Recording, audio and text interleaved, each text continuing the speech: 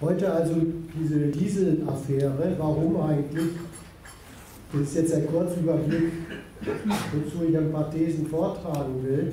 Zum einen deswegen, weil diese Dieselaffäre richtig sowas hergibt wie eine Fallstudie darüber,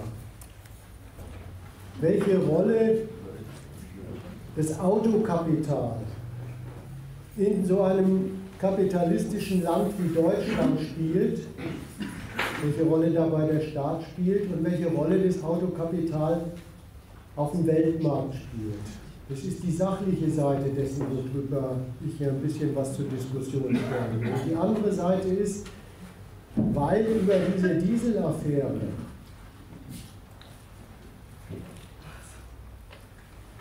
Auffassungen im Umlauf sind, sehr kritische Auffassungen im Umlauf sind, die nicht richtig sind. Das muss ich eigentlich nicht großartig erzählen, den Ausgangspunkt, weil das ist bekannt. Was diese Autoabgase so anrichten, es wird veröffentlicht, so 430.000 Europäer soll das im Jahr hinraffen. Und was ja ebenso bekannt ist, weil es aufgedeckt worden ist und dann einen richtigen Skandal gegeben hat, ist, dass so führende europäische Autofirmen, vorneweg VW, ihre Autos mit dieser Schummelsoftware zur Unterdrückung von Abgaswerten auf dem Prüfstand ausgestattet haben.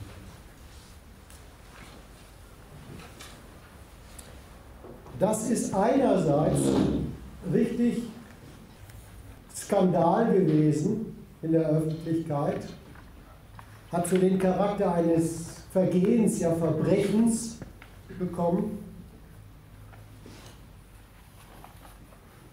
Und damit verbunden war ein großer Ruf nach mehr Kontrolle durch den Staat, nach mehr Durchgriff durch den Staat. Das war die eine öffentliche Verarbeitung von diesem Zeug. Andererseits, und das ist ein sehr eigentümlicher Kontrast, wenn man da mal hinschaut, ist in Deutschland gar nicht so was unterwegs gewesen. Man ist zufrieden, dass sie diese VWs in Amerika überführt haben,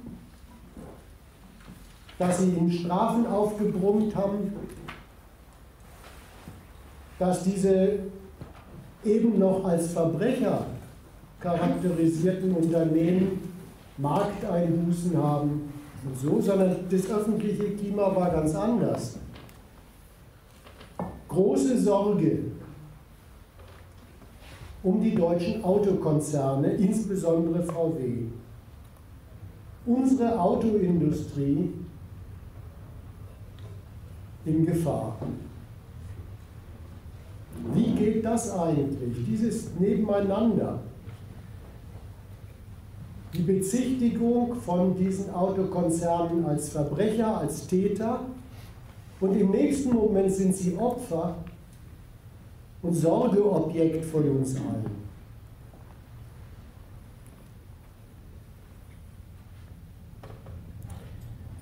Das mal so als Appetizer.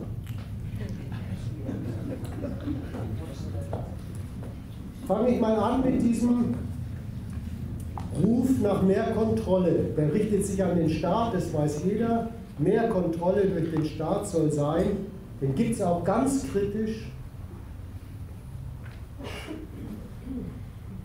Gilt als links, bei manchen jedenfalls. Weil es ist dann der Vorwurf, der Staat hätte seine Aufgabe nicht getan. Hätte sich mal wieder von den Autolobbyisten in den Finger wickeln lassen und sollte jetzt aber langsam mal wieder zu seiner eigentlichen Aufgabe zurückkehren. Ich will mal sagen, das ist eine schlechte Auffassung, die da unterwegs ist. Die taugt nichts. Fange ich mal so an. Woher habe ich eigentlich meine Meldungen über die 430.000 Drecktote pro Jahr in Europa? Die habe ich von den staatlichen Kontrollbehörden. Die haben nämlich ihre Rüssel überall rumstehen und beschäftigen in ganz Europa einen Berufsstand namens Epidemiologen. Das kommt von Epidemie.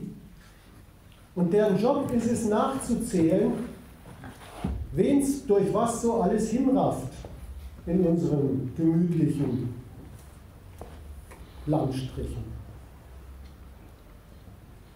Da könnte einem was auffallen, was das eigentlich für eine trostlose Angelegenheit ist, nach der da so viel gerufen wird, die staatliche Kontrolle. Was kontrollieren Sie denn mit Ihren Schnüffelrüsseln überall? Die kontrollieren, wie sehr Grenzwerte, in diesem Fall von Autos bei den Abgasen,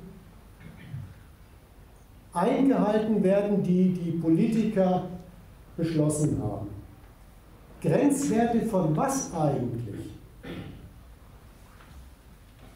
Grenzwerte von Massenschädigung. Schon damit ist klar, da geht es um die Kontrolle der Begrenzung der Massenschädigung und nicht um die Unterbindung.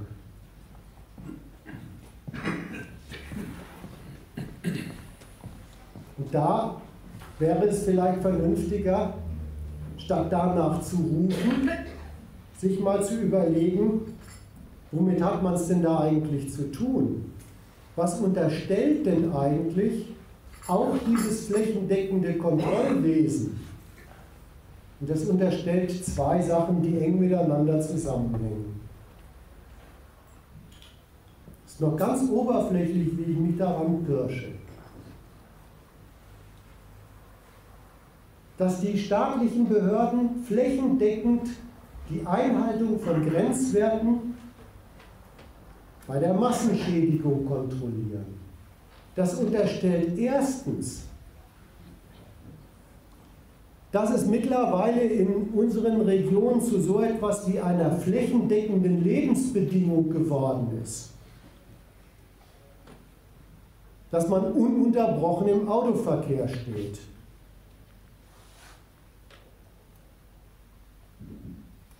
Dass das durchgesetzte Art und Weise der Lebensführung ist und dass dieser Autoverkehr bestritten wird mit den Automobilen, die die geschäftlichen Produzenten von so etwas eben in den Markt drücken.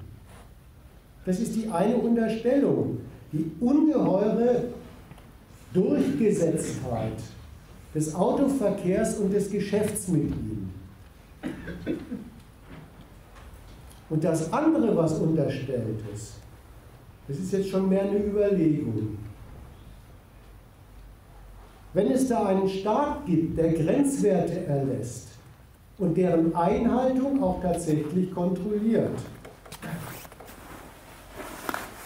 wenn also der Staat die Macht einer solchen Grenzziehung ist, nach der auch gerufen wird,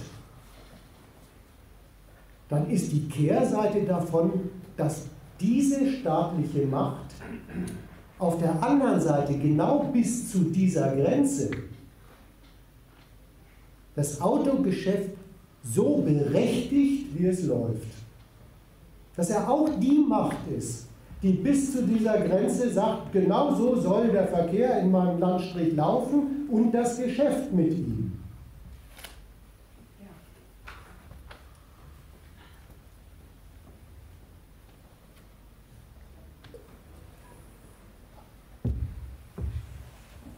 Jetzt zu dem, was so verkehrt am Ruf von Kontrolle ist. Der Ruf nach Kontrolle, der unterstellt genau das.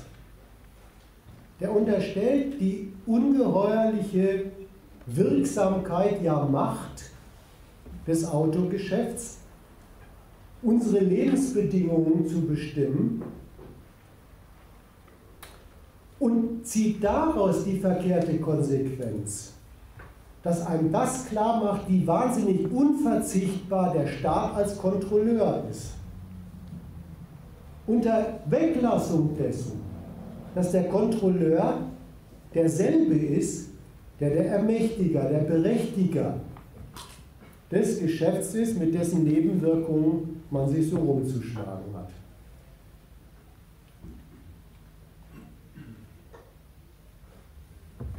So viel mal zu dem, was ich so verkehrt finde am Ruf nach Kontrolle.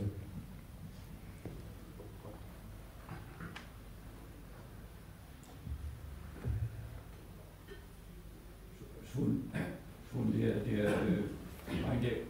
der Gesichtspunkt, wie der Staat als Grenzwertsetzer da auftritt, der könnte schon für sich Gegenstand von Kritik sein. Ja. Wie er nämlich das Maß, ein Maß der Schädigung halt rechtlich in die Welt setzt und er damit erlaubt.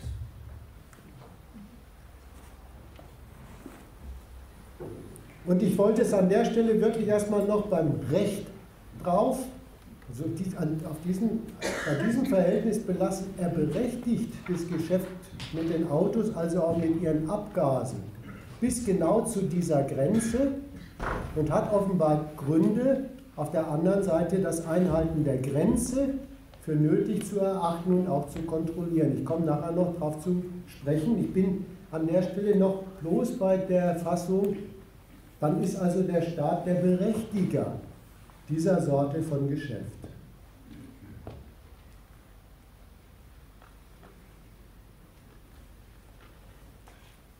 Die Politiker, das mal so als Fortsetzung dieser Überlegung,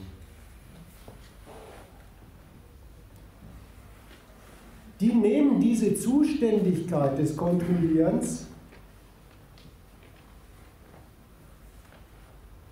sofort als Auftrag ihrer Macht wahr. Man kann wirklich nicht behaupten, dass sie das nicht täten. Die beziehen sich selber auf die von ihnen berechtigte Gesellschaft und beanspruchen für die Politik die Aufgabe, die so vielsprechend ist. Die Aufgabe, wir passen schon auf, dass das im Rahmen bleibt.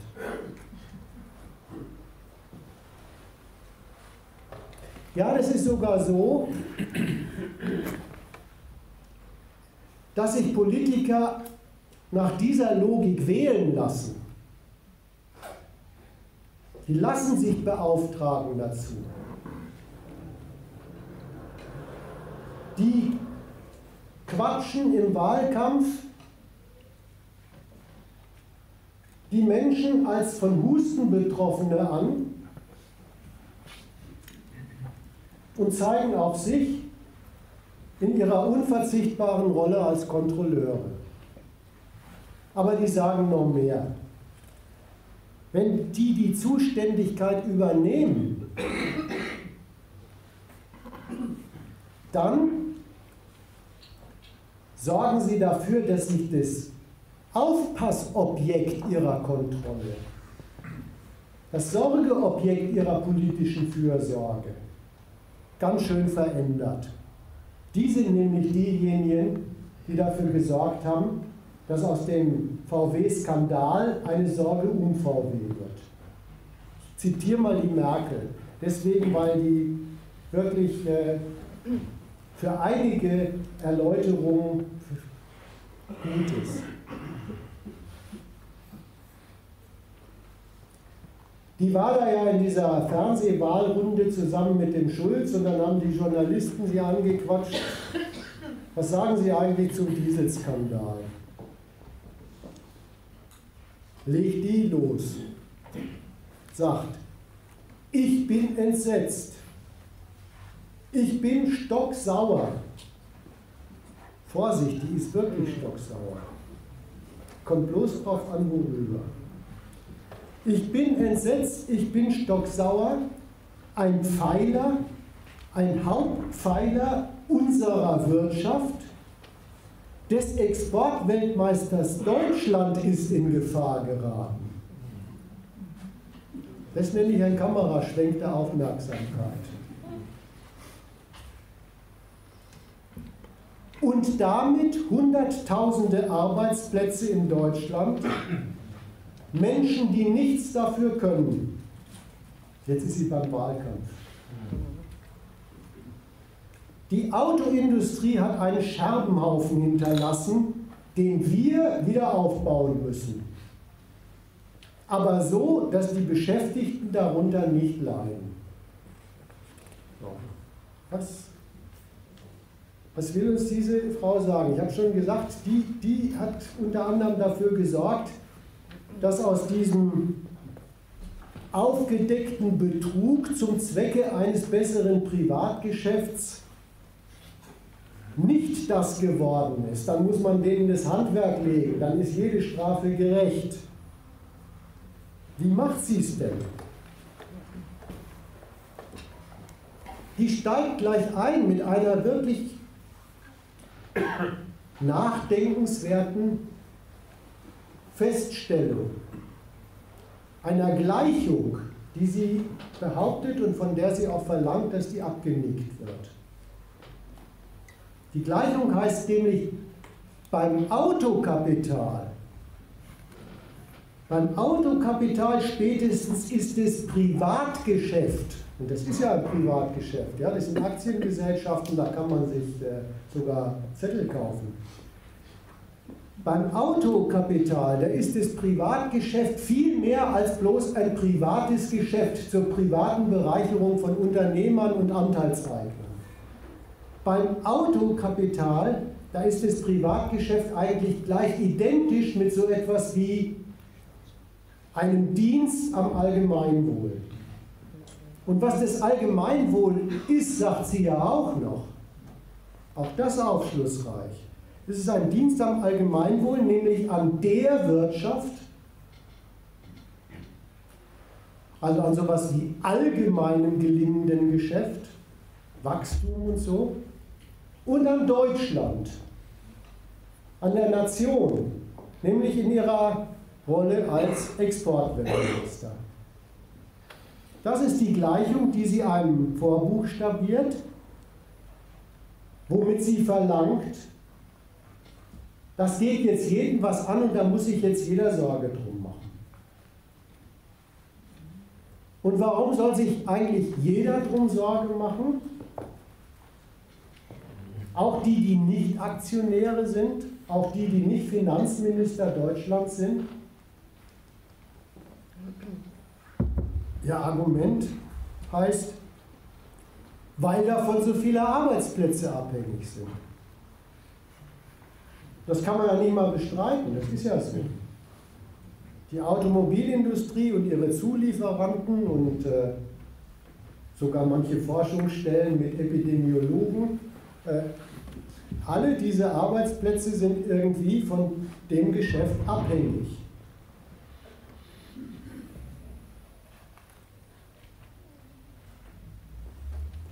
Und dass da die Arbeitsplätze abhängig sind, also auch der daran alternativlos geknüpfte Gelderwerb und Lebensunterhalt der Leute, das soll für diese Abhängigkeit sprechen. Da soll es jedem runtergehen und sagen, ja, da muss ich jetzt dafür sein. VW muss leben damit und so. Man darf natürlich nicht an den Inhalt der Abhängigkeit dabei denken, wie die Abhängigkeit für die Abhängigen im Automobilsektor und bei den Zulieferanten aussieht. Worin besteht sie denn? Naja, die besteht darin, dass die Beschäftigten Dienst am Erfolg dieses Geschäfts machen dürfen. Und es ist auch kein großes Geheimnis, worin dieser Dienst besteht. Viel Arbeitsleistung und immer knapp kalkuliertes Einkommen, damit die Kosten dieser Kapitale stimmen und marktfähig sind.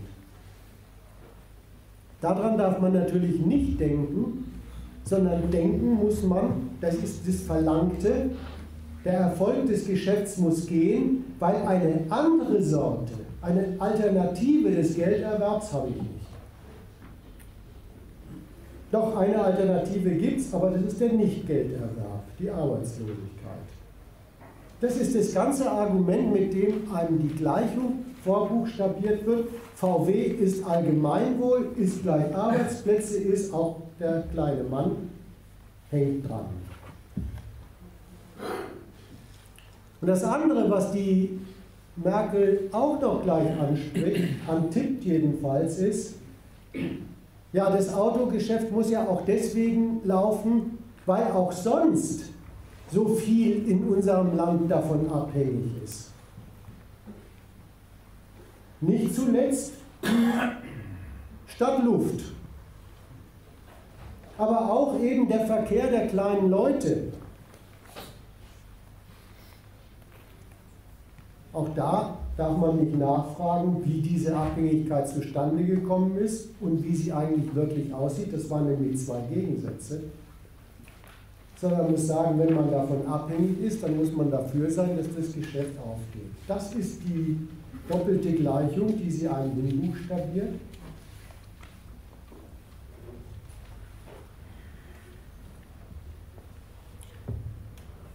Und mit dieser doppelten Gleichung legt sie einen Kurs fest,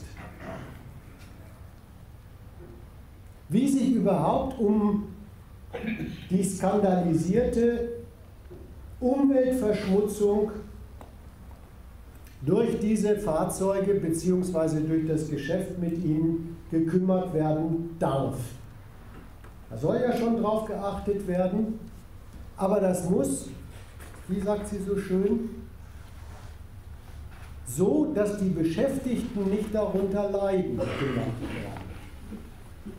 Also Auflagen und Kontrollen für VW und Konsorten schon, aber unter einer vorgeschickten Prämisse, unter einer Bedingung, ohne die nichts geht. Den Erfolg des Autogeschäfts, an dem so viele hängen, dürfen die Auflagen und Kontrollen nicht durcheinander bringen. Der Staat beauftragt sich also an der Stelle, den Erfolg des Autogeschäfts sicherzustellen und in Verträglichkeit damit auch auf die Nebenwirkungen zu achten.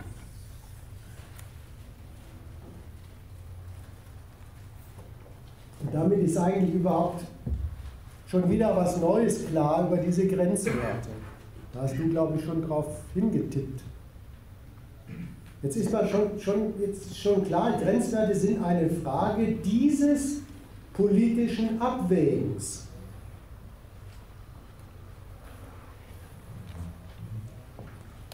Das politische Abwägen hat diese Logik. Grenzwerte, Kontrollen, auch staatliche Interventionen bei Überschreitung dieser Grenzwerte, die dürfen den Geschäftserfolg der Autokapitale nicht untergraben, ja eigentlich nicht mal beschränken.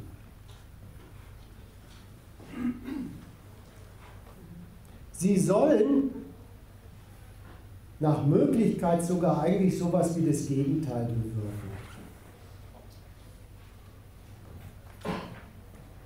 Nämlich das Autogeschäft voranbringen, indem das Einhalten staatlich definierter Grenzwerte so etwas wie eine Unbedenklichkeitsbescheinigung für diese Waren sind. Made in Germany, kleine Nebenwirkungen. Euronorm, bla bla bla. Ja, das ist richtig ausgestattet als Geschäftsmittel.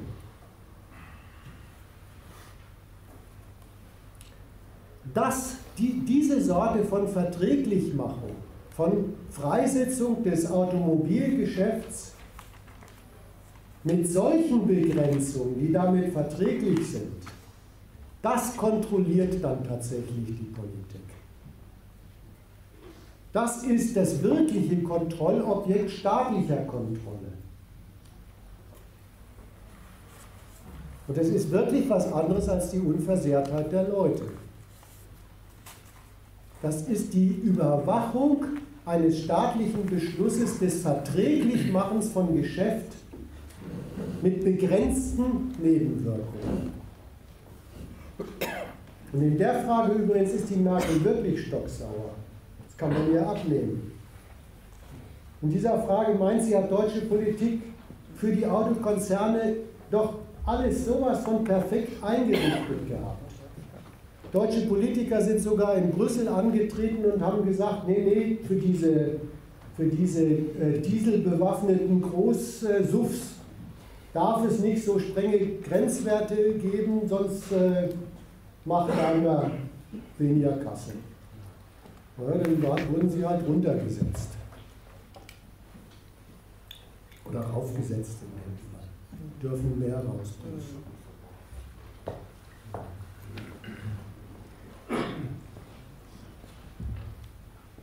So, das alles kann man dieser Klarstellung von der Merkel entnehmen, worum es bei der Politik geht, wenn sie das Verhältnis von Autogeschäft und Begrenzung der Massenschädigung unter Kontrolle nimmt.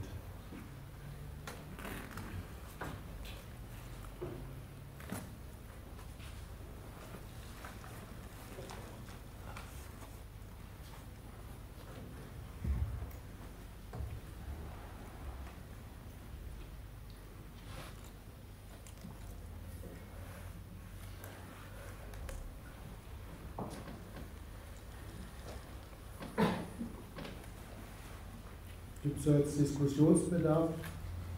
Sonst kommen wir mit einer zweistöckigen dritten These.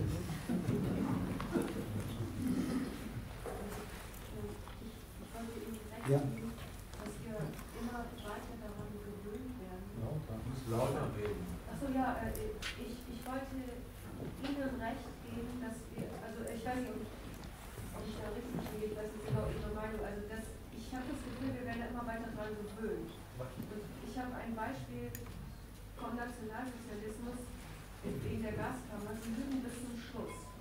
Also Sie sagen, ihr sollt duschen und dann kommt aber Gas raus. Und wenn man immer so weiter angelogen wird von den Politikern, dass nur die Kontrolleure kontrolliert werden und nicht die Gifte, dann lügen sie auch bis zum Schluss und dann irgendwann bricht ein Erdteil weg und dann sagen wir, vielleicht irgendwie, ja, das ist ein Unfall oder da hätten wir vielleicht was machen sollen, aber das ist schon sehr, sehr spät, was machen. Und dann wäre er gesagt, was ist dieser BMW oder Mercedes? Keiner wusste es, er meinte Beine, Ersatz für Beine zu Bielen.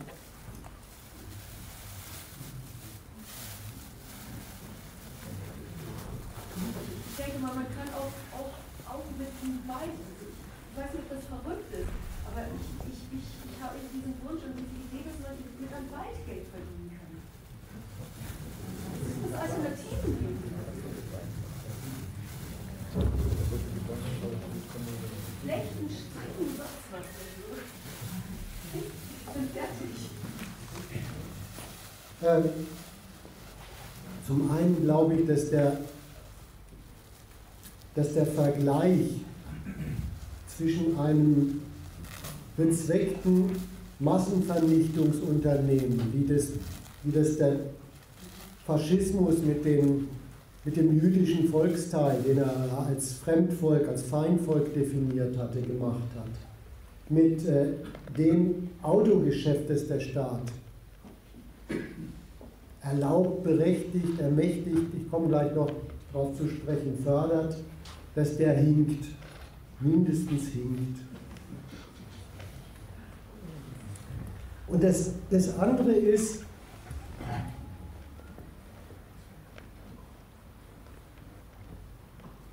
ach, wenn es die Gewöhnung bloß wäre, Die Gewöhnung, die betrifft ja jetzt eigentlich bloß die Seite, ja, es wird dafür gesorgt, dass das Volksbewusstsein da viel verdaut.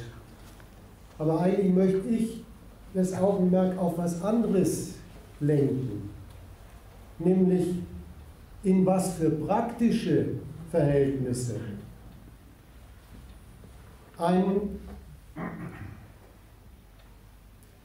das Autogeschäft, die Autokapitale und der Staat hineinversetzen. Dass das dann auch noch geschluckt wird, ja, das ist ärgerlicherweise auch noch der Fall, aber mir kommt es erstmal auf das Was eigentlich an. Was sind es für Verhältnisse, in die man da reingestellt wird? Wenn man sich das klar macht, schluckt man es vielleicht auch nicht mehr.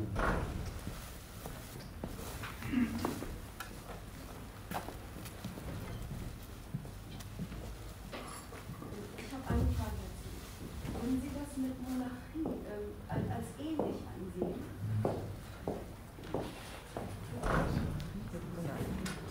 Das Problem ist, dass manche Vergleiche einfach zu abstrakt sind. Ja, ich mache nochmal die Wiederholung. Ob ich das mit Monarchie ähnlich sehen würde?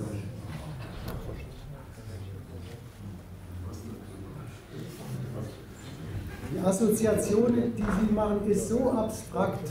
Sie denken, überall kommt Herrschaft vor. Aber das ist auch schon das, was so gehinkt hat an dem, wie der Faschismus mit den Juden umgesprungen ist und wie heutzutage mit einer deutschen Bevölkerung als Bevölkerung und als Arbeitsbevölkerung fürs Geschäft umgesprungen wird. Jetzt kann man natürlich auch noch sagen, Herrschaft kam auch in der Monarchie vor, aber dann kommt man zu nichts mehr, wofür die Herrschaft überhaupt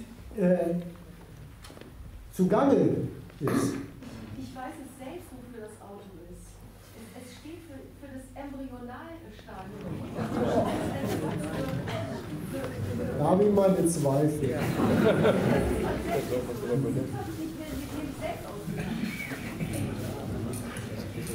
Ich probiere mal eine andere Erläuterung, wofür das Auto steht. Kein Thema, ich freue mich auf den Vortrag. Okay.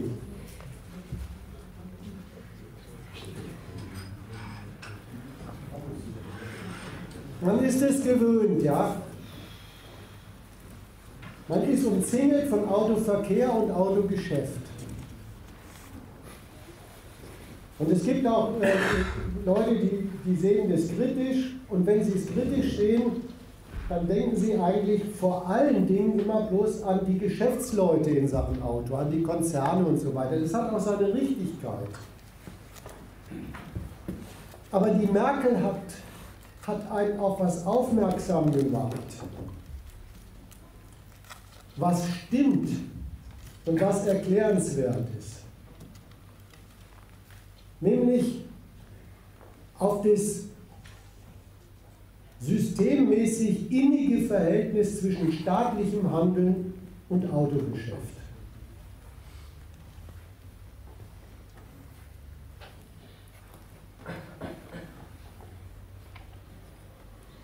Diese Gleichung von, da gibt es ein Privatgeschäft mit diesen Verkehrsmitteln, und dieses Privatgeschäft mit Verkehrsmitteln ist schon so etwas wie ein unverzichtbarer Teil des deutschen Allgemeinwohls.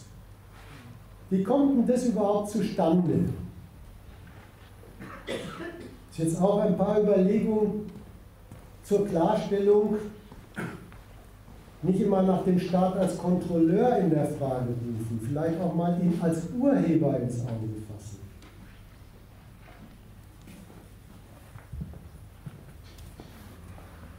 Das ist nämlich von Anfang an, dieses Autogeschäft ist von Anfang an etwas, was auf staatlichen Entscheidungen beruht. Da muss, und darauf haben sich diese modernen bürgerlichen Staaten überall hingearbeitet, da muss der politische Beschluss gelten, der staatliche Beschluss gelten.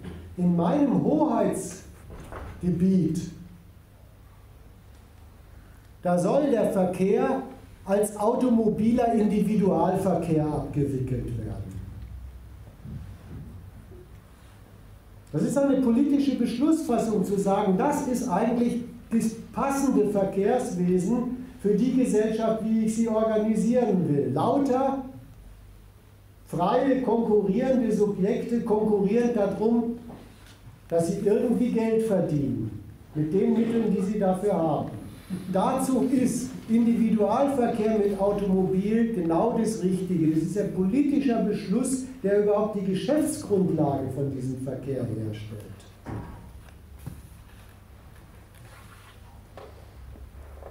Auf dieser Geschäftsgrundlage läuft dann das, was uns so bekannt ist. Dass alles auf der Straße abläuft, was zu diesem Kapitalismus und dem Leben in ihm gehört. Das Geschäft der Unternehmen untereinander wird über den Straßenverkehr abgewickelt. Die sind das Mittel des Austauschs zwischen den Unternehmen nach der technischen Seite und gleichzeitig nur Lager. Just in time. Die sind, darüber läuft der ganze Berufsverkehr der normalen Menschheit. Mit wenigen Ausnahmen. Aber erstmal dieses morgens zur Arbeit hin, abends von der Arbeit zurück, Automobil. Und das private Leben, also man muss sich reproduzieren, also zum Supermarkt und wieder zurück. Und dann kommt ja noch das Wochenende mit den Kindern, abgewickelt über Automobile auf der Straße, und da sind die eben voll. Und das ist die Geschäftsgrundlage dafür, dass für Kapitalanleger das Verkaufen, das Produzieren und Verkaufen von Automobilen zu einer riesigen Geschäftssphäre geworden ist.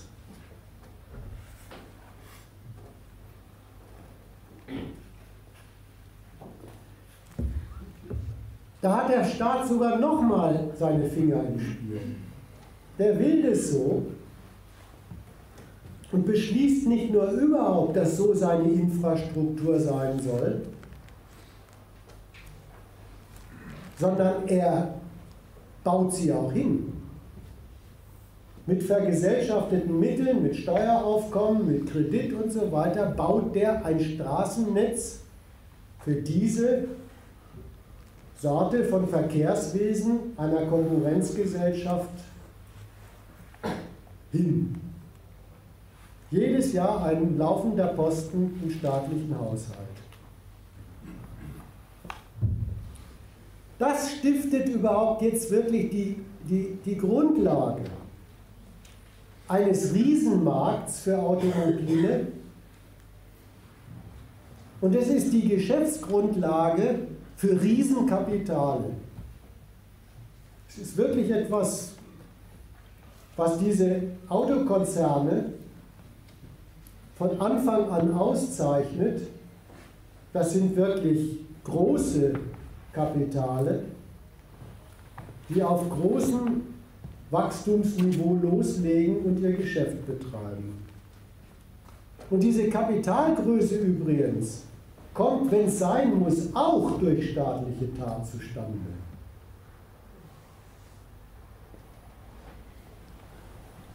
Der Volkswagen ist da einschlägig.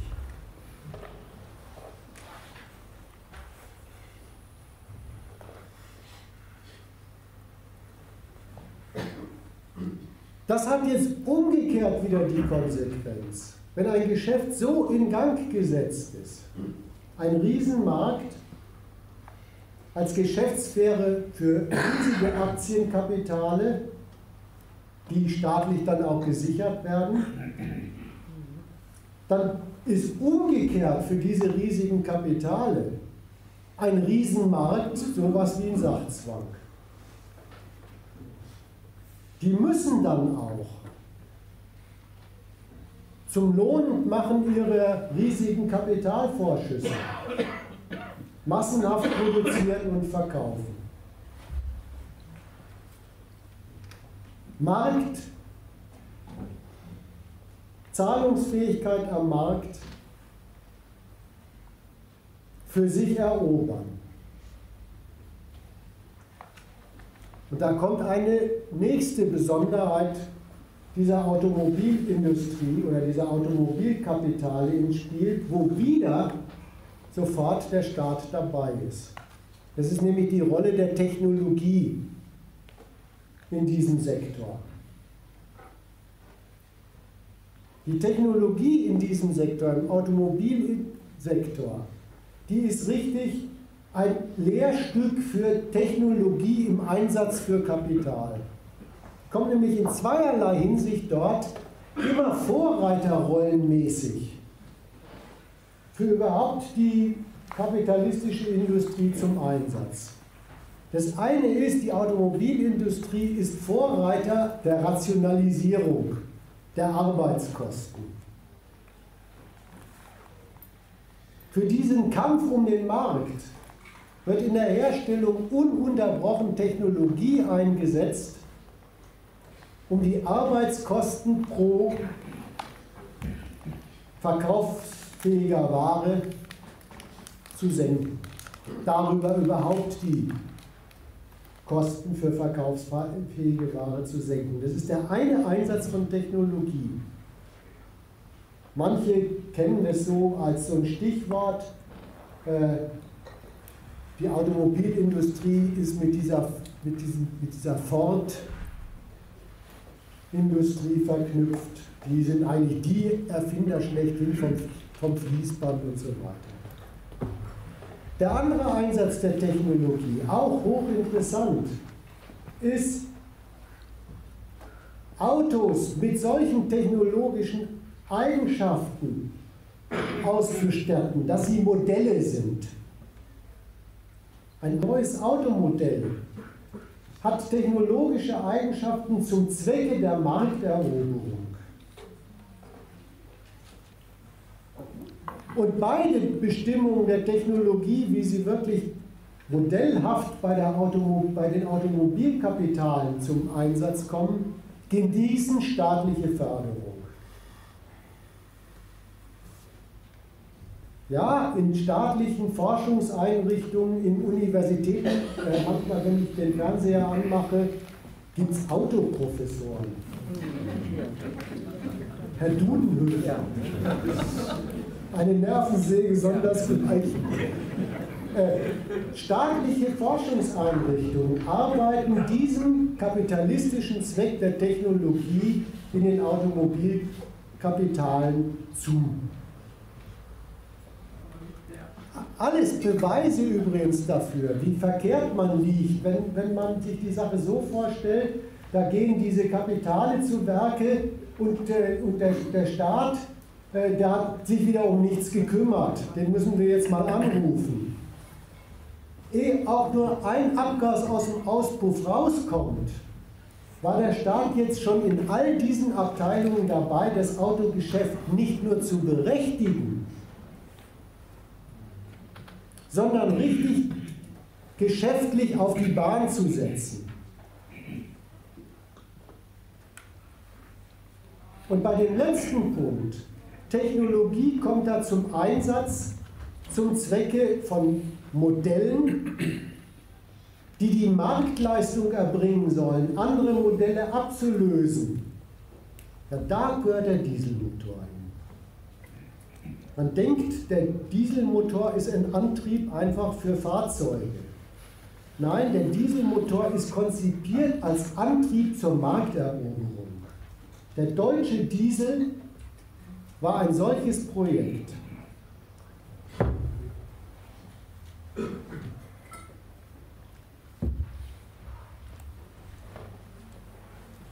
Und dann kommt es ja tatsächlich zu diesen gigantischen Geschäftserfolgen von diesen Autokonzernen. mittels Verbrennungsmotoren. Und jetzt bin ich wieder bei den bekannten und dem Staat von vornherein bekannten Nebenwirkungen und Folgen.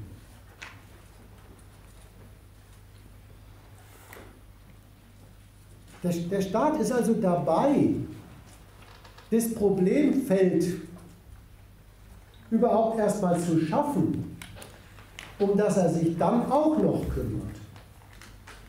Um die Auswirkungen dieses Geschäfts und dieser Sorte Verkehrswesen auf die Gesundheit seiner Bevölkerung.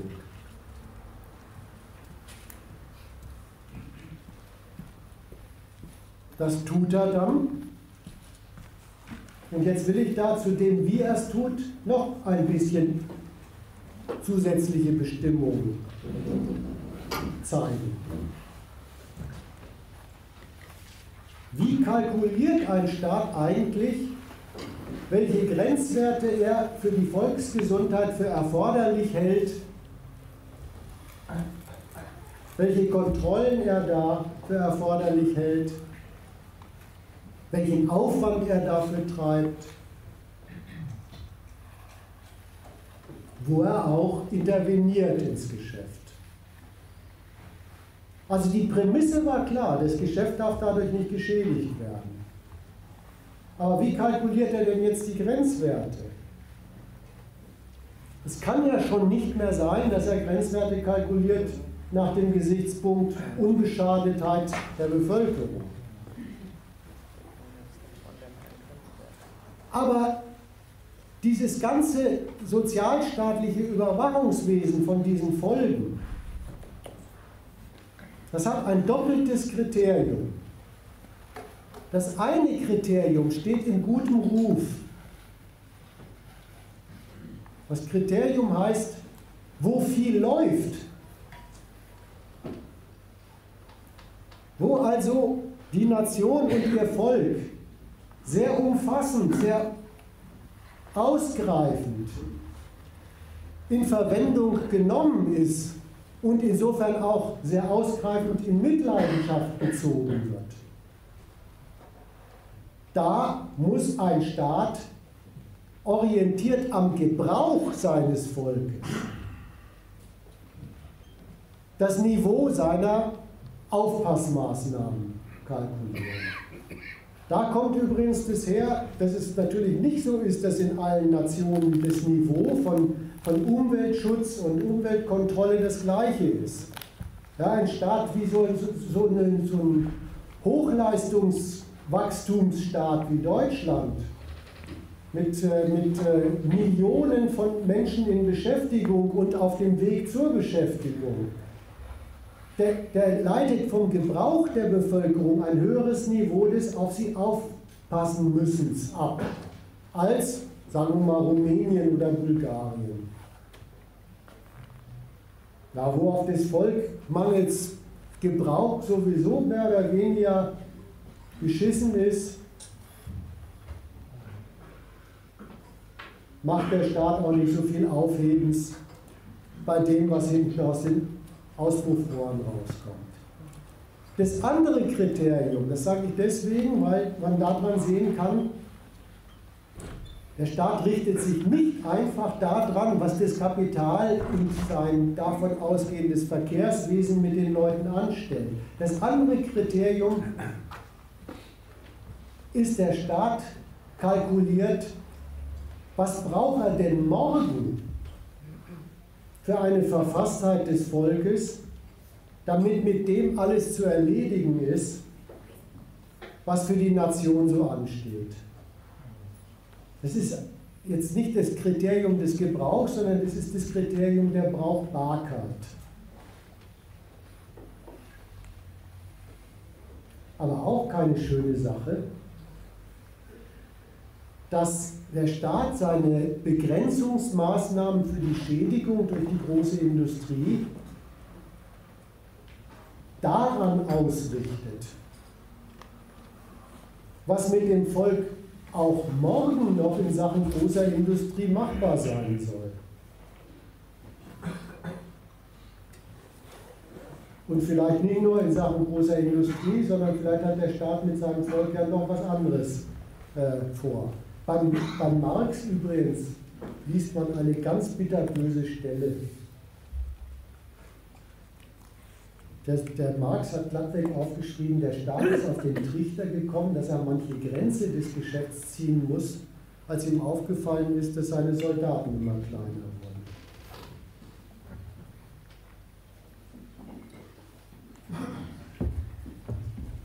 Das ist eigentlich die Logik der Grenzwertziehung, der Kontrolle und auch der Intervention des Staates. Jetzt mal positiv. Der Staat richtet die aus am Gebrauch seines Volkes für den Standort, wie er ihn haben will, für den Standort von Geschäft und Wachstum und in Spekulation auf die Brauchbarkeit dieses Volkes für das, was er sich für morgen so als nationale Erfolgslinie, also Volksgebrauch, herbeikalkuliert. Es gibt doch praktisch ein drittes für diese Größe, dass er nämlich auch einfach erstmal guckt, was ist denn aktuell schon direkt in der Luft. Also davon geht er doch los. Also das unterstellt doch schon die stattgefundene Schädigung, die es einfach durch den Gebrauch und Anwendung aller Technologien gibt. Aber aus der Menge Dreck folgt ja nichts. Das ist ja in bestimmten Staaten folgt da gar nichts draus, bei anderen Staaten folgt da was draus. Also ich halte das Kriterium von dem Dreck als Beeinträchtigung der Brauchbarkeit für ein besseres Kriterium, als einfach bloß zu sagen, da ist es halt dreckig. Ich sage das deshalb, weil dann kommt auch schon mal gar nicht in Frage, es einfach, sag ich mal, ich wollte auf das Kriterium hinaus, das damit auch verbunden ist, dass er auch auf Geschäftstauglichkeit eine Reduzierung schaut. Die darf nicht so sein. Deshalb kommt schon mal auf Nullstellen schon mal gar nicht in Frage. Wenn es im Moment so läuft, dass das so und so viel Dreck gibt, dann hat das ja seinen Grund in einigen guten Geschäften, die laufen. Also wird es da, ja. Ich halte das für richtig, was du sagst. Ja? Das war bei mir eingeschlossen eigentlich in diese Überlegung, der Staat nimmt beim Festsetzen von Grenzwerten Maß an dem laufenden Gebrauch der Leute. Und der schließt ein, dafür hat er übrigens seine Überwachungsstationen und auch diese Epidemiologen da, der schließt ein, dass er dauernd Buch führt über das Massenexperiment, als das sein Laden läuft.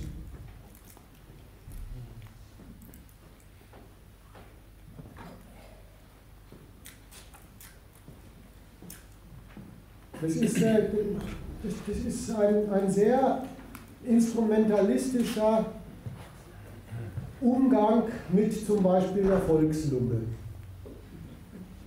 Die ist auch erstaunlich. Irgendwelche Ethnologen, glaube ich, sind zu dem Befund gekommen, dass ein längerer Besuch von von Amazonas-Indianern in Deutschland würden die nicht überleben. Da entstehen auch nicht nur bei Bakterien, sondern offenbar auch bei Völkern Resistenzen.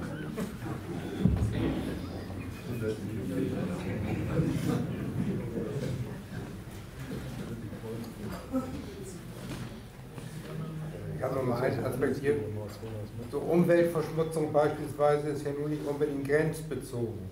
Also ich kenne ja auch so Argumente, wie wenn es anderswoher Verschmutzung gibt, dann sagen Nationen wie zum Beispiel Deutschland ja nicht, oh, da müssen wir das ausgleichen und unsere Ausschussware hier, also Verschmutzung auf Null bringen, sondern wenn sie denn schon irgendwie grenzüberschreitend da ist, womit kalkulieren wir dann in unserem Land? Ja. Also eigentlich ja der Sache nach absurd. Ja, Da komme ich nachher nochmal drauf zu sprechen, weil ich habe ja angedroht, eine zweistöckige These zu machen. Und der erste Stock ist, wie geht es im Inland zu, und der zweite Stock ist, wie geht es im Ausland zu. Weil irgendwann muss ich ja noch da landen, dass der VW in den USA erwischt worden ist. Ne?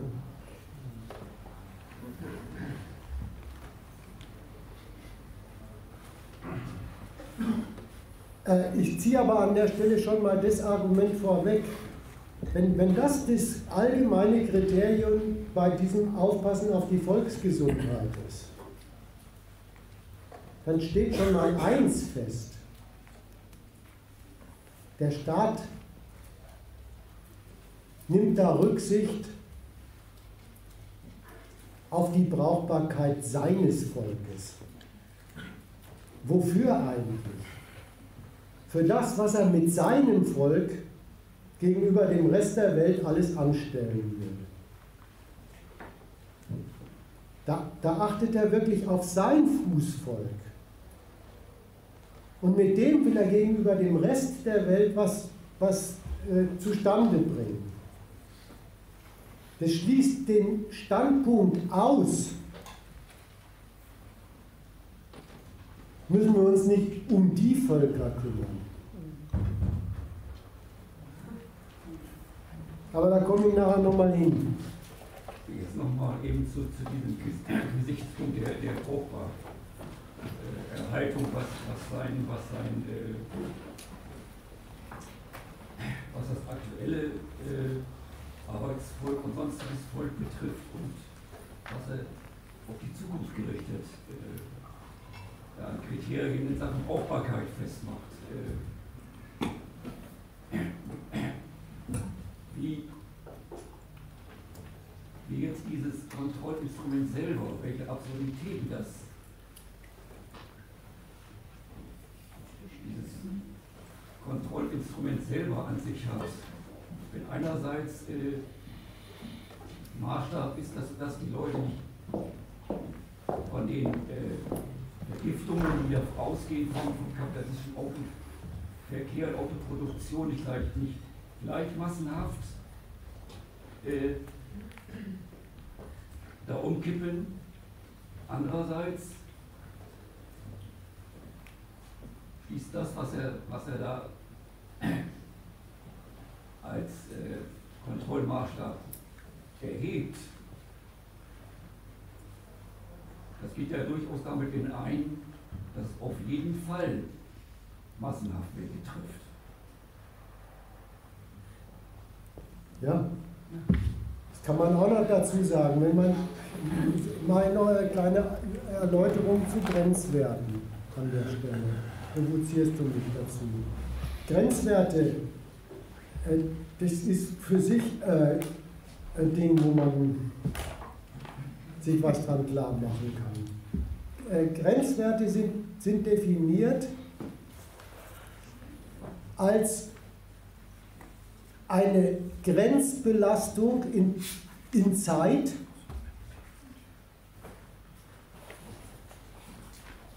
die ein Durchschnittsexemplar von Volk ohne unmittelbare Schäden aushält. Das ist jetzt fast der Gesetzestext für so einen Scheiß. Und da ist sogar in dieser Definition, in dieser juristischen Definition, was ist überhaupt ein Grenzwert, ist ja eingeschlossen, dass so gewisse Pechvögel, die nicht so richtig das Durchschnittsexemplar abgeben, schon mal gleich durchs Rost fallen können. Und dass diese Definition, die innerhalb von einer gewissen Zeit, also eine Belastung, die innerhalb einer gewissen Zeit ausgehalten werden kann, das ist die andere offene Flanke. Und danach, ja, das ist wirklich eine irre Definition, so ein Grenzwert. Ist aber fällig, wenn der ganze Zweck des Grenzwerts eben der ist, jetzt kommt das Böse von, da wird aufs Volk geachtet, zum Vorschein, dass im Durchschnitt bei dem, worauf dieser Staat sich stützt, wirtschaftlich, aber auch politisch, die Schäden in Grenzen gehalten sind. Und dann kommt es zu solchen Festlegungen.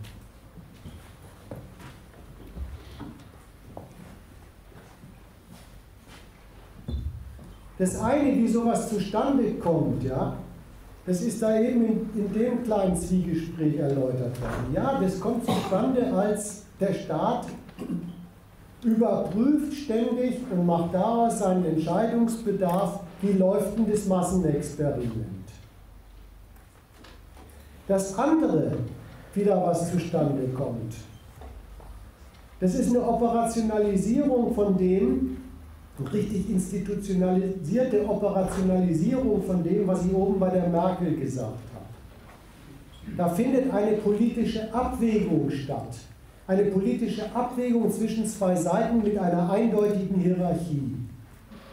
Die politische Abwägung heißt, das Geschäft von diesen Konzernen schon gleich als wesentlicher Bestandteil des Wachstums muss gehen können, darf nicht beeinträchtigt werden, soll möglichst sogar auch damit noch zum Erfolg gefördert werden. Und unter der Prämisse sind Schäden, Nebenwirkungen zu begrenzen. Das ist die Abwägung. Die Begrenzung kriegt dann staatliche Gesetzeskraft. Wenn das die Abwägung ist, dann gehört es zum System der Demokratie. Das sage ich deswegen so betont, weil das falsch verstanden wird von vielen. Dann gehört es zum System der Demokratie, dass Grenzwerte ein Gegenstand des dauernden Ringens zwischen den politisch Zuständigen und den von der Politik berechtigten Geschäftsleuten ist. Das ist ein permanentes Ringen. Dafür hat, sage ich jetzt mal so Linke, die das immer nicht verstehen, dafür hat der Parlamentarismus, seit es ihn gibt, eine feste Einrichtung, die heißt Lobby. Das ist kein Skandal der Demokratie, sondern eine Einrichtung der Demokratie.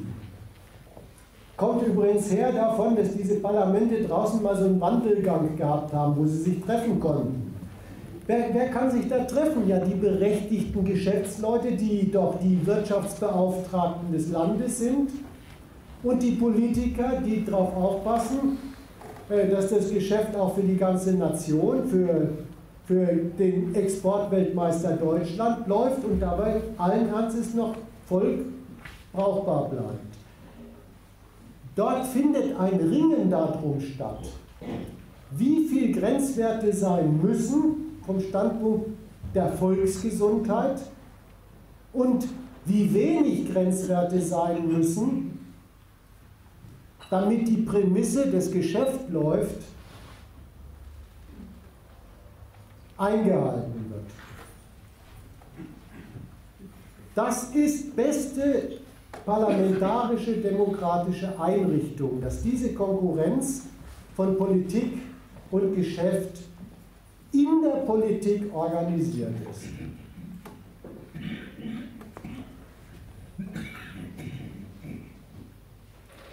So, und jetzt, wenn so Grenzwerte zustande kommen, dann halten sich Unternehmen an diese Grenzwerte, machen mit denen sogar Reklame und Geschäft, aber sie kommen auch auf andere Ideen. Es gibt im kapitalistischen Automobilbau was ganz Interessantes. Vorrichtungen, die zweifelsfrei nichts damit zu tun haben, dass man sich mit einem Auto fortbewegen kann. Schummelsoftware. Was ist denn das überhaupt?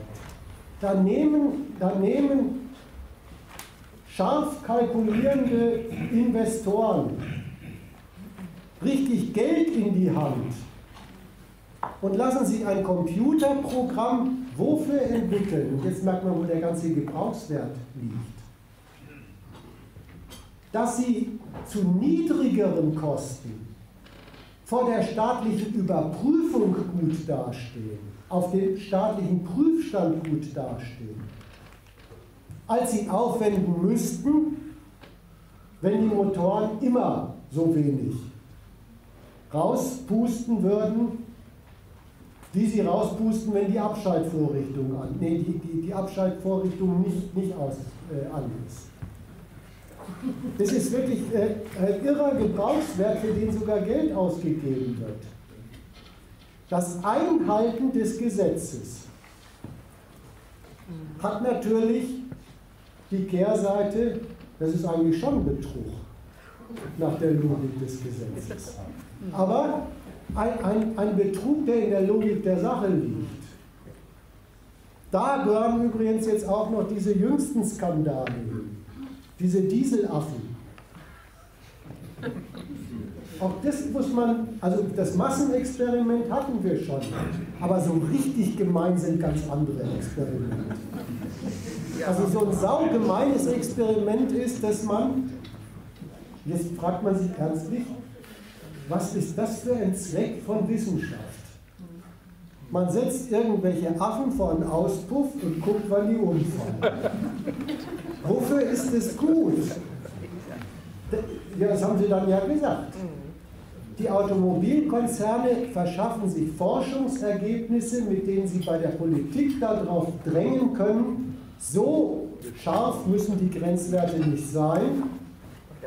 Affen halten es aus, Menschen sind auch bloß Primaten, weiter so.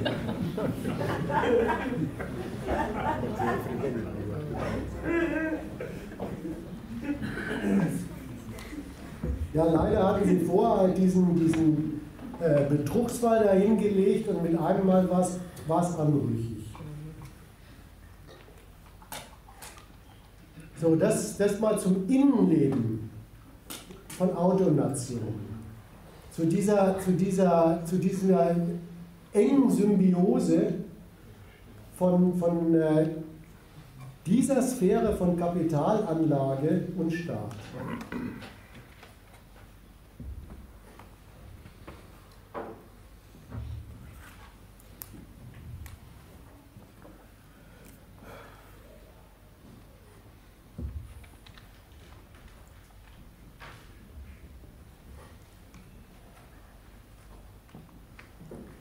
Die Sache hat eine Außenseite. Also wenn ihr mich nicht unterbrecht, dann mache ich die auch nicht. Ja.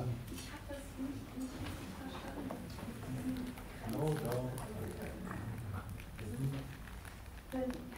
Also ich meine, das frage ich normalerweise nicht mehr, wenn man jetzt 3 Meter als Zahl und dann in 1000 Jahren sagen würde, wieso haben wir denn jetzt nur noch die 3, die gibt es noch viel höher. Also, aber hier geht es um eine Zeit des unsichtbaren Dekrets, die Leute, die das wird alles sowieso weggelassen. Und ich habe da aber irgendwie, weil sie dann noch sagten, ach nee, das war umgekehrt, in dem Moment brach irgendwie alles zusammen. Aber genau das möchte ich wissen. Diese Grenzwerte, wie die errechnet werden in dieser Logik. Also, und vor allem, wie der Grenzwert selbst errechnet wird, in dem Giftstudie, sagen wir mal. Da wird schon gerechnet. Und da sind auch wirklich ganze wissenschaftlichen Einrichtungen mit befasst. Aber der Grenzwert selber ist keine wissenschaftliche Rechnung, sondern der Grenzwert selber ist eine politische Abwägungsentscheidung und zu der wollte ich was gesagt haben. Da gibt es keine Zahlen. Doch, natürlich, so und so viel Mikrogramm pro Dingsbumsgramm. Aber das ist uninteressant. Das ist kein realer Wert. Doch, das ist ein realer Wert. Das ist ein Anteilswert an der Atemluft. Aber den kann man nicht umsetzen jetzt so, dass man sich darauf verlassen kann, dass man dann auch noch Luft kriegt, weil bei einem selber wirkt es anders oder so. Das wollte ich ja gerade sagen, dass es darum gar nicht geht, dass das jeder verträgt. sondern da wird was anderes verträglich gemacht. Da wird verträglich gemacht, das Geschäft mit Automobilen, mit Verbrennungsmotoren wird verträglich gemacht, das auf jeden Fall laufen soll, wird verträglich gemacht mit dem Gesichtspunkt der Politik, dass für das Benutzen eines Landes schon noch etwas von brauchbarer Volksgesundheit übrig bleiben muss. Das wird verträglich gemacht und die Verträglichmachung heißt schlicht und ergreifend, in dieser Abwägung wird eine Entscheidung herbeigeführt. Mehr nicht. Die wird auch wirklich überwacht, die wird kontrolliert. Wenn dabei herauskommt, dass der Grenzwert doch zu locker angesetzt ist vor dem Gesichtspunkt des Staates, naja, irgendwie soll mit seinem 80 Millionen Volk noch was anzustellen sein, dann wird er vielleicht sogar mal verschärft. Nur hat das mit der Unversehrtheit der Leute nichts zu tun. Das hat was mit der Brauchbarkeit des ganzen nationalen Kollektivs zu tun. Ja, das meinen Sie doch nicht, dass ein brauchbar für einen Krieg, brauchbar für Arbeitskraft?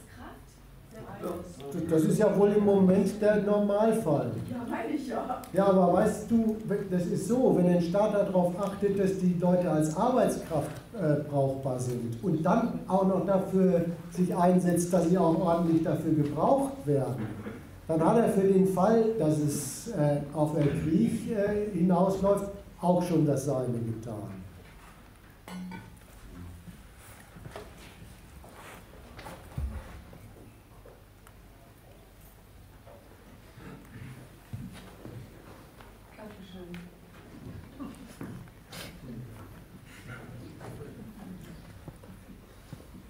Dass ich die Sache mit dem Automobil auf dem Weltmarkt noch anspreche, das liegt eigentlich auf der Hand. Ja, warte mal, ich habe noch einen Punkt davor nach innen hin. Kannst du mal was dazu sagen, wie sich der Grenzwert, den du jetzt ja auch erstmal besprochen hast, was den gibt und der ist einzuhalten? Wie sich eine auch kommunale und Landespraxis in den großen Städten dazu verhält, die ja praktisch so geht, dass die Grenzwerte einfach über Jahre auch einfach nicht eingehalten werden. Also es ist auch nochmal ein Moment von Interessiertheit daran, dass dieses Geschäft auf jeden Fall geht. Also man hält sich den Grenzwert, er gilt irgendwie und praktisch gilt er aber doch nicht. Ja. Das ist eine Verlaufsform dieses Abwägens. Es ist eine Verlaufsform dieses Abwägens und zudem gehört es dazu. Also was schon der Irrwitz am Grenzwert ist, hat auch noch diese Verlaufsform. Das war doch schon, habe ich vorhin nicht gesagt, aber das war doch hochinteressant.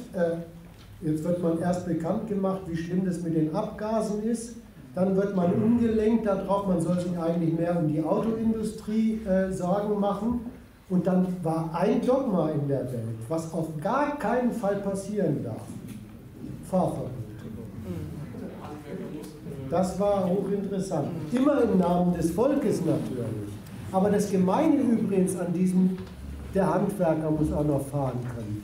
Das Gemeine an solchen politischen Argumenten ist ja ernstlich, dass die Politik ihren Laden so organisiert hat, dass tatsächlich die trostlosen Existenzen der normalen Menschen davon abhängig gemacht sind, dass sie auf diese Weise ihrem Geldverdienst nachkommen können. Und dann beruft sich die Politik darauf und sagt, im Namen der Arbeitsplätze, im Namen der Handwerker, im Namen der Hebammen, können wir jetzt auf gar keinen Fall Fahrverbote zulassen.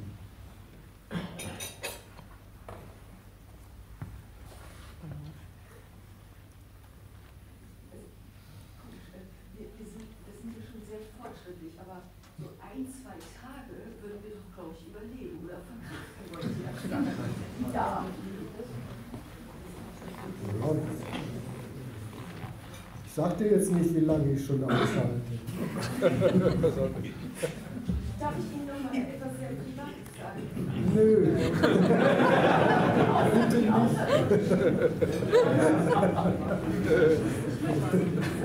Sätze. Ich denke, das ist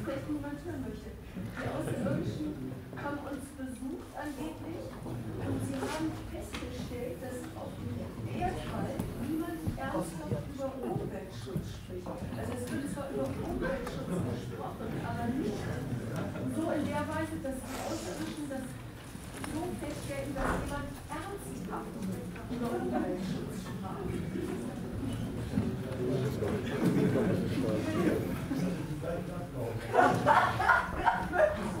Ich habe mit dem innerirrdischen Ärger genug, also lassen wir den mal außen vor. Woraus ergibt sich eigentlich dieser Fortgang jetzt? Es ist eigentlich ein Fortgang, der ist schon vorbereitet. Das ist eine Sorte von Geschäft, Industrie und Kapitalgröße. Dieses Autogeschäft.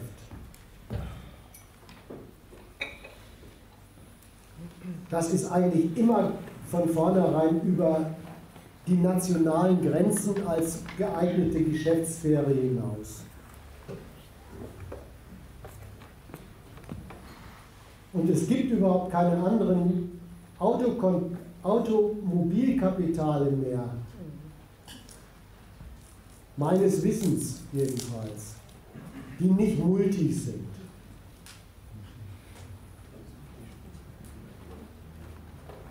Also findet diese Sorte Autogeschäft als eine weltumspannende Weltmarktkonkurrenz dieser Automultis statt. Und übrigens ist es kein von mir jetzt enthülltes Geheimnis, sondern das kann man in der Zeitung nachlesen, dass diese Konkurrenz der Automultis auf der Welt den Charakter eines Verdrängungskampfs hat.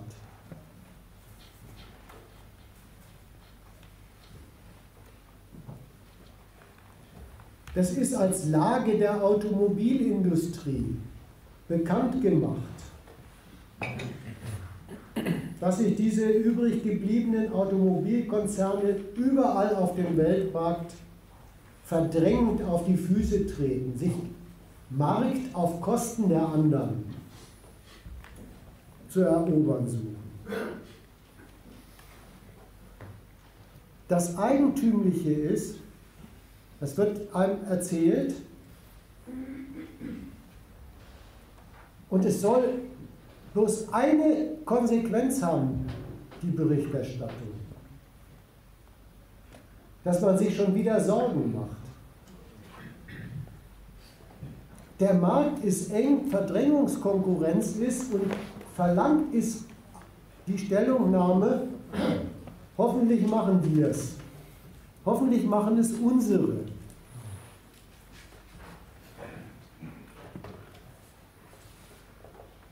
Also gleich die Parteilichkeit. Aus Verdrängungskonkurrenz auf dem Weltmarkt soll folgen, wir sind parteiisch für die von deutschen Standort aus diese Konkurrenz führen. Das ist schon so ein Ding. Man könnte sich ja auch mal fragen, wenn da schon immer propagiert wird, wir müssen siegen, in was soll man da eigentlich siegen? Was wird einem da eigentlich mitgeteilt über wie Kapitalismus geht? Man soll parteiisch dafür sein, dass sich das Geschäft mit den Automobilen richtig darum dreht, Marktanteile auf der Welt zu okkupieren, auf dem Weg, dass man sie anderen Kapitalen wegnimmt, dass da Enteignung stattfindet, dass da Zerstörung von anderen Kapitalen vorangetrieben wird. Und das schließt immerhin ein, dass es zu den schönen Einrichtungen dieses Weltautomobilmarkts gehört, dass massenhaft, dauernd von Menschen geleistete Arbeit bei Automobilkonzernen für wertlos erklärt wird. Die einen Modelle setzen sich durch, die anderen gehen eben kaputt. Geleistete Arbeit sinnlos, kapitalistisch wertlos. Und nicht nur das, ganz selbstverständlich wird man zur Parteilichkeit aufgefordert für eine Sorte Konkurrenz, die einschließt, dass es Arbeitsplätze in Deutschland gibt, indem man anderen im Ausland diese auch dort alternativlose Einkommensquelle wegkonkurriert.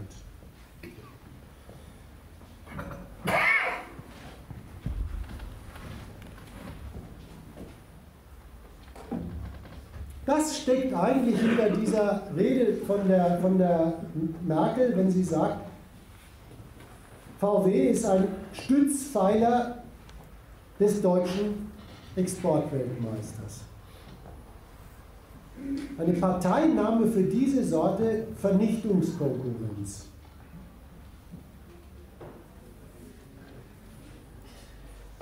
Und wenn man sich das jetzt mal vorlegt, dann kriegen die Überlegungen zu staatlicher Förderung der Automobilindustrie und Festlegung und Pflege von Grenzwerten im Verhältnis dazu noch eine neue Bedeutung. Nicht, dass ich an dem, was ich über diese Grenzwerte gesagt hätte, was ändern täte. Aber jetzt kriegen die Grenzwerte wirklich das, die gehören mit zum Ringen darum, wessen nationale Automobilindustrie Erfolg dabei hat, die Automobilindustrie von anderen zu verdrängen.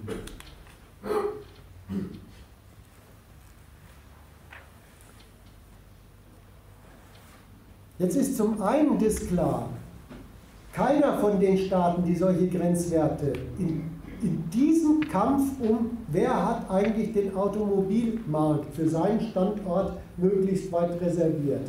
Keiner von den Staaten, der in diesem Verhältnis Grenzwerte erlässt, kommt jemals auf die Idee, man möchte auch bei den anderen Grenzwerten haben, damit es den Leuten gut geht. Da sind Grenzwerte beinharter Standortnationalismus. Da kümmert man sich um das Autogeschäft in Deutschland und eben diese Berechnung mit der Volksgesundheit. Aber man nimmt doch nicht Rücksicht auf die Völker der Nationen, deren Automarkt man erobern möchte. Umgekehrt, wenn es dort nationale Normen gibt, dann werden die sofort ins Auge gefasst als, das sind Schranken, hässliche, des Protektionismus verdächtige Schranken dafür, dass unsere Automobilkonzerne dort sich durchsetzen, oder aber, in der Regel beides gleichzeitig, Geschäftsbedingungen, bei denen man einen günstigen Einstieg fördern und hinkalkulieren muss. Jetzt komme ich nochmal auf diesen Clean Diesel zu sprechen. Dieser deutsche Diesel war genau so ein solches Produkt von deutschem Staat und deutscher Automobilindustrie. Der sollte auch und gerade im amerikanischen Markt reüssieren, und zwar übrigens mit dem Argument, diese deutschen Motoren, die toppen, also die unterschreiten die amerikanischen Grenzwerte. Damit das amerikanische Volk das übrigens versteht,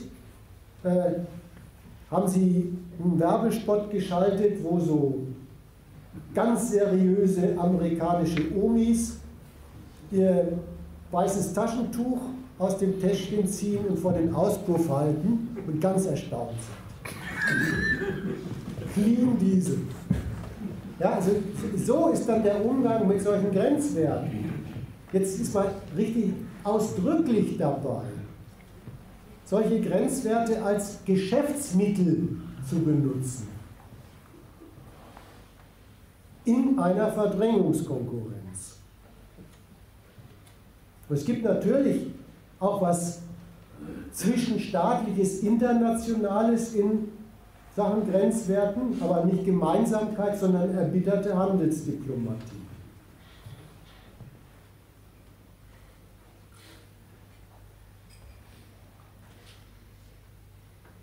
Und jetzt merkt man, wie ärgerlich der Skandal da war. Und worin er wirklich für die Nation, vom Standpunkt der deutschen Nation bestanden hat. Und dann merkt man auch, dass das, wie die deutsche Politik damit umgegangen ist, so gesehen vollkommen sachgerecht war. Der wirkliche, die kapitalistischen und weltmarktpolitischen Macher aufregende Skandal an dieser Dieselaffäre, das war der. Da gibt es jetzt einen von deutscher Politik geförderten und politisch gedeckten Motor zum Zwecke der Verdrängungskonkurrenz. Clean Diesel gegen stinkende US-Benziner. Und dann fliegt auf, dass da Schwindel im Spiel ist.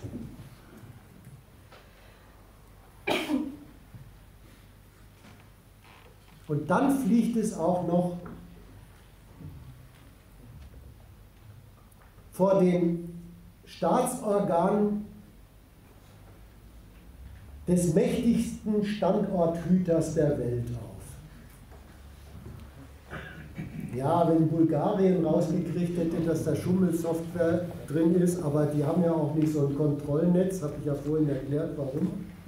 Aber das ausgerechnet auf diesem entscheidenden Segment des Weltmarkts durch die Behörden des mächtigsten Staats dieser Welt das auffliegt. Diese Sorte nicht ganz legale Konkurrenztechnik. Das macht jetzt wirklich einen Skandal auf.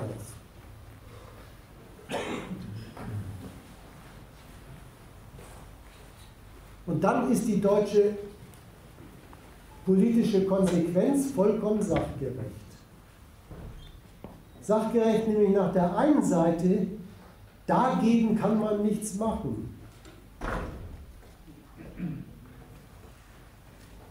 Gegen ein amerikanisches Betrugsurteil hat man einfach keine Macht. Was also tun? Einen deutschen Autogipfel. Das Problem muss mit nationalen Mitteln bewältigt werden. Deswegen diese sich dann verbreitende öffentliche Devise,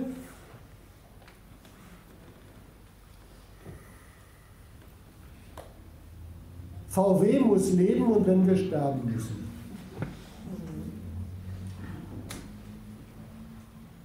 Und was da das ist die Devise, ja, aber was zum Einsatz kommt, sind jetzt die üblichen Bordmittel des Bewältigens von Geschäftsniederlagen. Gnadenlos entdecken die, dafür sind doch Belegschaften da. Ja, bei VW haben sie sofort eine Riesenrationalisierungsoffensive aufs Gleis gesetzt. Mit Rückendeckung der Politik. Die Rückendeckung besteht übrigens in solchen Schimpfereien von der Merkel. Ich bin stocksauer. Jetzt wird Wiederaufbau gemacht. Rationalisierung bei VW. Und das andere, der Heimatmarkt ist dafür da, das Problem. Zur Sicherung der deutschen Kapitale in Ordnung zu bringen. Wofür sind Käufer da? Zum Kaufen. Ja, dann wird eine Abwrackprämie, die heißt jetzt anders, in die Welt gesetzt, staatlich gefördert. Und der Mensch wird vor die Kalkulation gestellt, so billig komme ich nie wieder an ein neues Modell. Und so saniert VW seinen drohenden Absatzeinbruch. Jetzt merkt man richtig, wofür die Menschen da sind. Als Beschäftigte werden sie durchrationalisiert, als Käufer rettet ihr Portemonnaie den drohenden VW vor dem drohenden Absatzeinbruch. Oh, und jetzt eine böse Bemerkung noch zum Einstieg.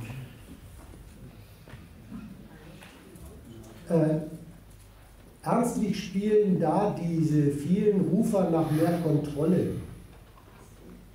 sogar noch ihre konstruktive Rolle. Was immer die sich denken, wenn sie sagen, der Staat muss mehr kontrollieren, hier ist der Staat gefordert, eingebucht worden sind diese Rufe nach mehr Kontrolle in die staatliche Politik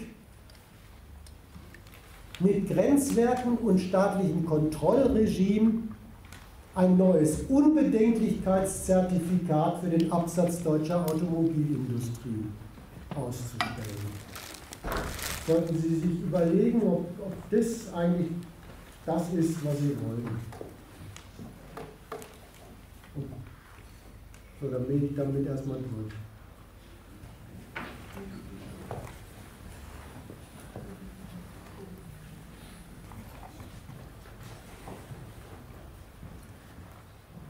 Eins möchte ich noch dazu sagen. Es hätte ja so sein können, dass es in unserer Gesellschaft zwei Parteien gibt. Die eine sagt immer, Wunder mit dem Gift, und die andere sagt, nee, weiß auch nicht. Aber es ist nicht so. Es ist sowas Ähnliches wie ein Behörden. Also man wird immer mehr an neue Grenzwerte gewöhnt, bis irgendwann, wie ich heute sagte, ein ganzer Erdteil ins Wasser rutscht, weil eben kein Umweltschutz betrieben wird. Die Hälfte kommt von Fabriken, habe ich uns schon gut gesehen, und die Hälfte von den Autos.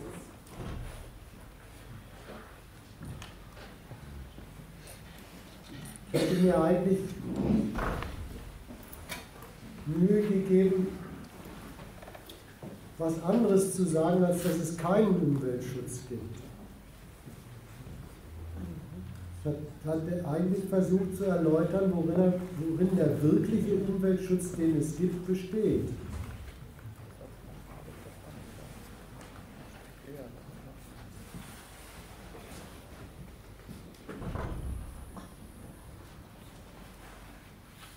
Ist es das Sieg oder auf ein Auto pro Jahr zu verzichten? Das ist eine ganz merkwürdige Fortsetzung. Jetzt erzähle ich also so gute 1,5 Stunden, erzähle ich,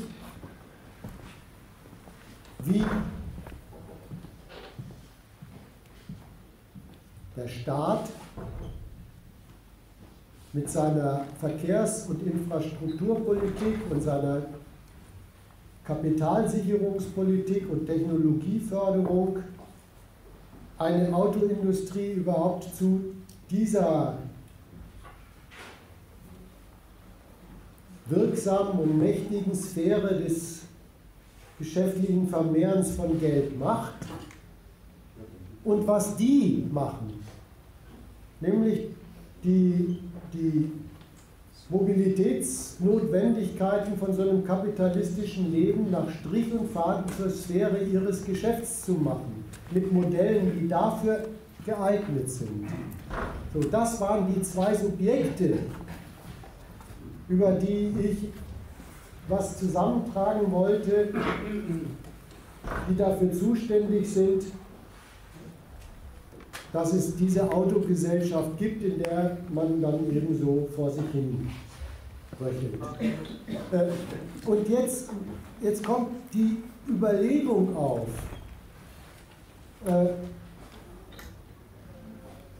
sind es nicht die Autofahrer, die einfach immer den Rand nicht voll kriegen und schon wieder ein neues Auto brauchen? Das ist doch einfach unangemessen gegenüber dem, wie dieser Automarkt überhaupt tatsächlich produziert wird. Am Ende ja gibt es dann den, der sich ein Auto kauft. Dann kauft er sich die Autos, die so zustande kommen, nach diesen Berechnungen zustande kommen, so vom Staat gedeckt und kontrolliert und gesichert zustande kommen, das kauft er sich dann. Ja, was soll er denn sonst für ein Auto kaufen? Das ist keine Demokratie. Erstmal jedenfalls ist es eine richtige, so gesehen, abwegige Überlegung, jetzt bei diesem letzten Anhängsel dieses Automarkts, bei dem kleinen Konsumenten, meinetwegen auch große, ich will die auch nicht sympathischer machen, als sie sind. Wenn ich auf der Autobahn bin, dann muss ich mich immer zusammenreißen. Kann auch ein Charakterfehler sein. Aber Anhängsel dieser Geschäftssphäre und ihrer politischen Unterstützung sind sie alle. Die legen sich eben den fahrbaren Untersatz zu, den sie kriegen, so wie er von den Produzenten nach deren Rechnung produziert wird, von den Unternehmen, und den sie sich für das Geld, was sie verdienen, leisten können. Und dazwischen haben sie dann die große freie Modellwahl. Das ist aber auch ihr ganzer Hoheitsakt. Auszusuchen, nein, ich nehme Berlingo statt Caddy. Und jetzt kommt der Blick auf diese Würstchen, sage ich mal. Ob die nicht eigentlich diese Lebensverhältnisse in Gang setzen. Es ist doch eindeutig umgekehrt.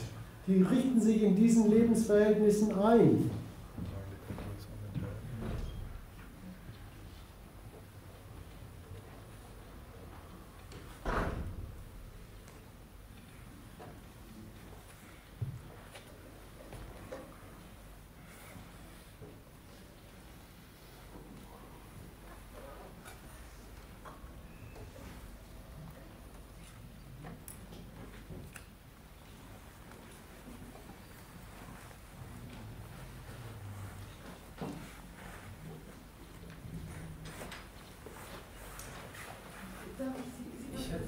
Dieses Elektroauto, halten Sie das ist eine Zukunft unserem Erdball? Ich fürchte, das ist die Zukunft, ja. Genau zu diesem komischen Thema Elektromobilität wollte ich was sagen. Es gab doch diesen Autogipfel und da gab es durchaus auch in der Politik zwei ein bisschen widerstreitende Standpunkte. Der eine hat es formuliert als Vorwurf an die Autoindustrie. Die deutsche Autoindustrie hinkt hinterher, verschläft den Anschluss an diese Zukunftstechnologie, verpasst da schwer was, die Japaner sind schon weiter und so weiter und so fort. Und man muss eigentlich sozusagen das Ende des Verbrennungsmotors politisch beschleunigen und Mercedes und Konsorten dazu zwingen, in diese Zukunftstechnologie zu investieren. Kontra den Standpunkt, der sich dann letztlich durchgesetzt hat,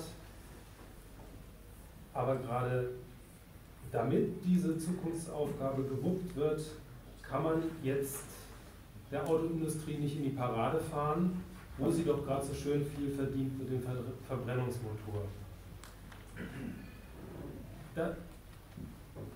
Das waren eigentlich die beiden sozusagen, oder vielleicht habe ich es falsch in Erinnerung, aber es kam mir so vor, als wären das die beiden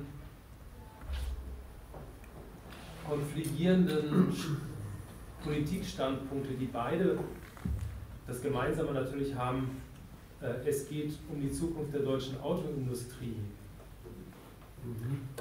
Also die Frage, verpassen wir den Anschluss, kontra, wenn wir jetzt zu strikte Vorgaben machen, grätschen wir denen zu kräftig in ihre Gewinnrechnung rein, wo es doch im Augenblick gerade so gut läuft. Trifft das die Sache? Ja, wobei das erste vielleicht ein bisschen noch über das Charakterisieren des Standpunkts noch ein bisschen mehr rein mal in die Erklärung des Standpunkts. Ja? Verpassen wir nicht den Anschluss. Das ist neben dem hochinteressanten Wir, wo wir wieder alle in einem Boot sitzen, nämlich im Boot der deutschen Automobilindustrie. Das ist deswegen so eine interessante politische Debatte, weil da kommt das Umweltargument, das kommt vor, und zwar gleich so, wie ich es als Spitze des Eisbergs gesagt habe. Da ist jetzt das Umweltargument eingetütet, ins Auge gefasst, als neue Markteroberungsstrategie.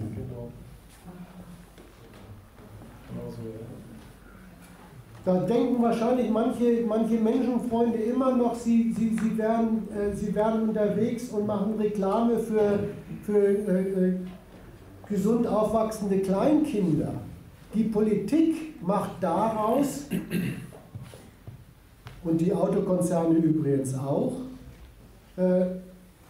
jetzt müssen wir schauen, ob sich daraus übrigens gerade unter den Bedingungen der harten Konkurrenz nicht der ganz neue Durchbruch mit Modellschlagern machen lässt.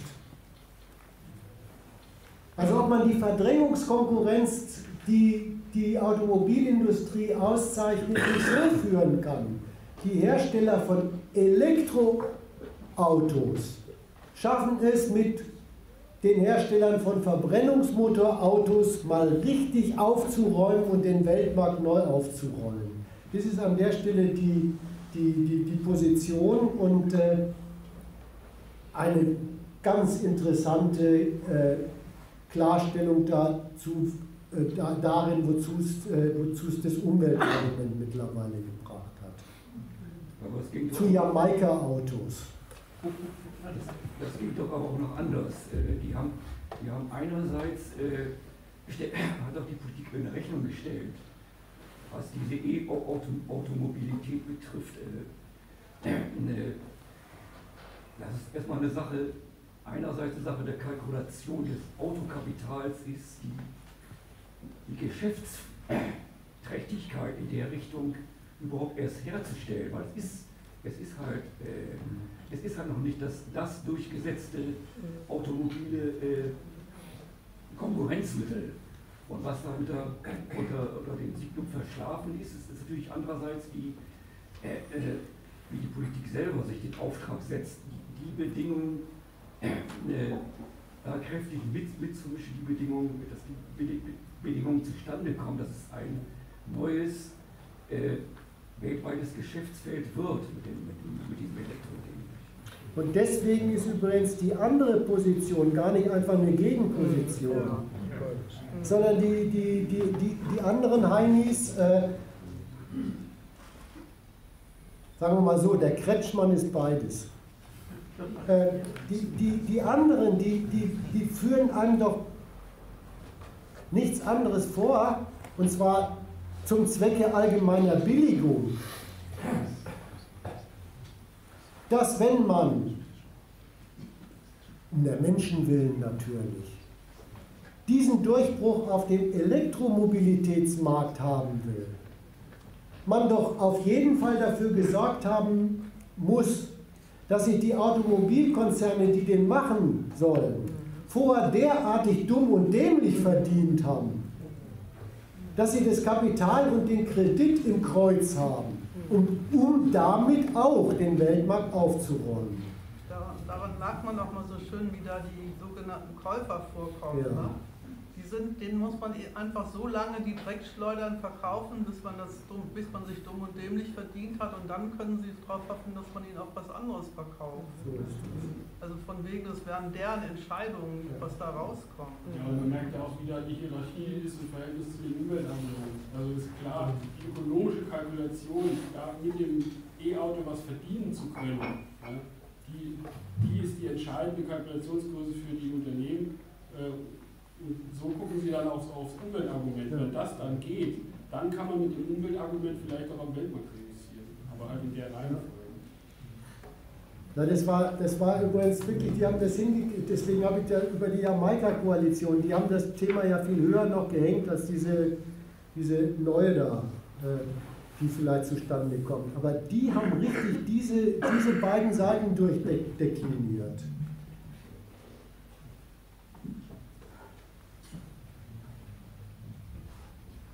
Wenn es sich lohnt, wenn man das Umweltzeugs sogar als Marketing-Durchbruchsstrategie zum Aufräumen des Weltmarkts benutzen kann, dann bitte. Dafür aber, nie war er wertvoller als der Verbrennungsmotor als heute. Weil als Mittel ist das Geld dafür verdienen, um in diesen Umstieg des Geschäfts zu machen.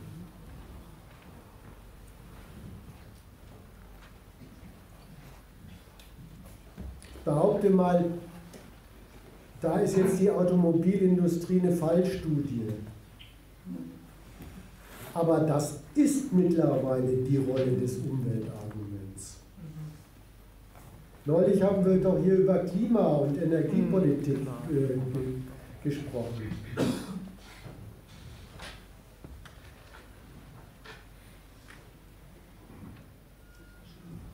Das löst sich genau in sowas auf. Wie rollt man den Weltenergiemarkt alternativ auf?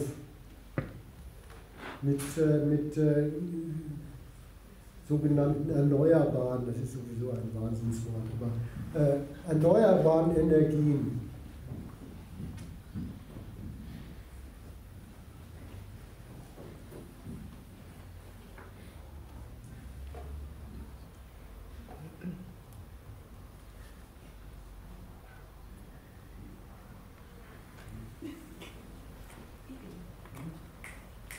Ja. Das war doch kein Satz, oder?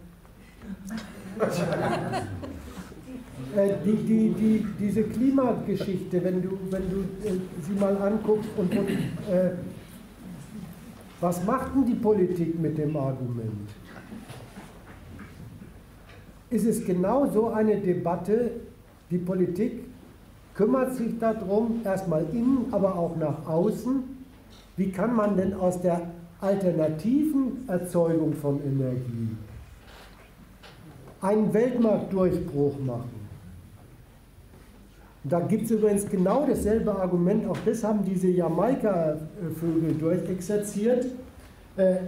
Ja, wenn man bei den erneuerbaren Energien in Europa, in der ganzen Welt sich durchsetzen will, dann müssen RWE und E.ON und Vattenfall und wie sie alle heißen, vorher erstmal noch richtig Geld mit ihren Braunkohlekraftwerken verdienen.